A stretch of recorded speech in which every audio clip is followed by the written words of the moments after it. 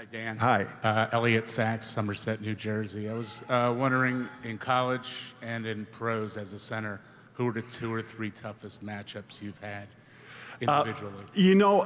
Of course, Kareem comes to mind. Kareem, in my estimation, of course, I didn't play against Bill Russell or Wilt Chamberlain. They were before my time. But in my estimation, Kareem's the greatest center that has ever played this game. And so that was always a tough matchup. But the one advantage I had as a center, for most of my career, I was the second smallest center in the NBA. Wes Unseld with Baltimore, or Washington Bullets, was the shortest center.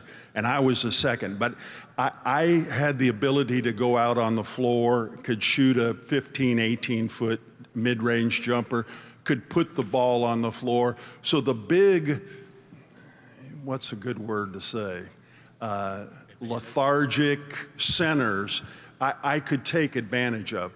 The one player that was quicker, bigger than me, and quicker than me, and could come out and guard me on the floor and not let me get to the basket or not let me get an open jump shot, was another Hall of Famer, Moses Malone.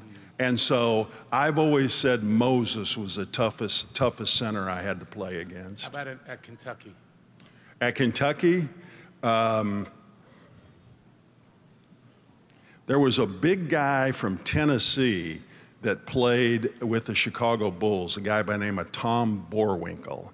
And Boerwinkle was a huge man. And once he got position, he was pretty tough to move out. Thank you. Thank you. Nice to meet you.